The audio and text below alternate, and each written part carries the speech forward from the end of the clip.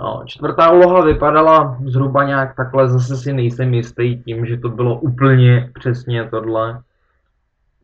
Do jisté míry o tom pochybuju, ale co do šílenosti se to naprosto shodovalo. Takže začneme derivovat součin. Derivace funkce je rovná 1 krát druhá funkce nezderivovaná minus 2 minus 3x to celé na třetí. A teď k tomu budu přičítat první funkci nezderivovanou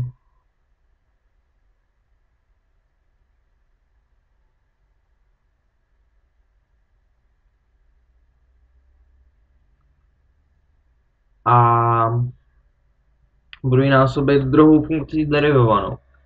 Takže 3 tu vnitřní funkci opíšu. 2 minus 3x na druhou. Vynásobím to derivací vnitřní funkce, což je kosinus 2 minus 3x a vynásobím to derivací té nejvnitřnější funkce, což jsou minus 3. Teďko se podívám na to, co by se tady tak jako dalo s tím ještě udělat. Tohle si teda opíšu, protože s tím se nic moc dělat nedá.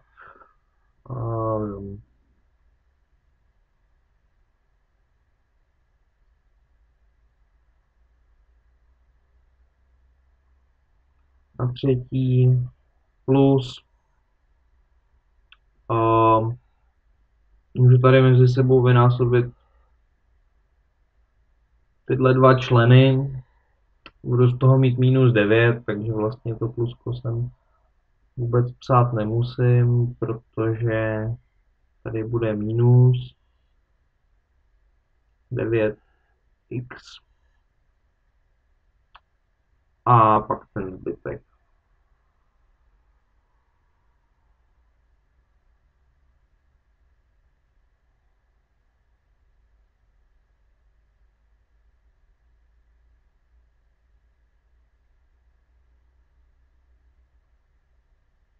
Tak.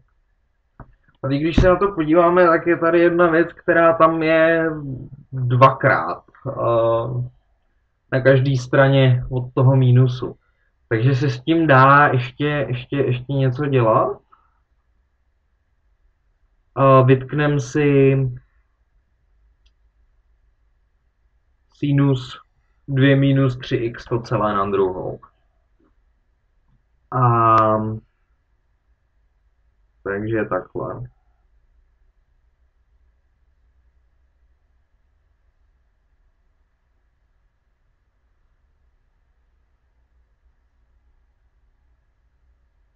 Krát.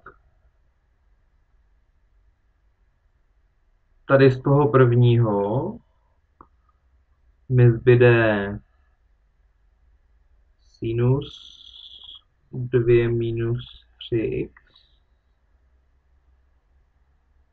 a od toho odečítám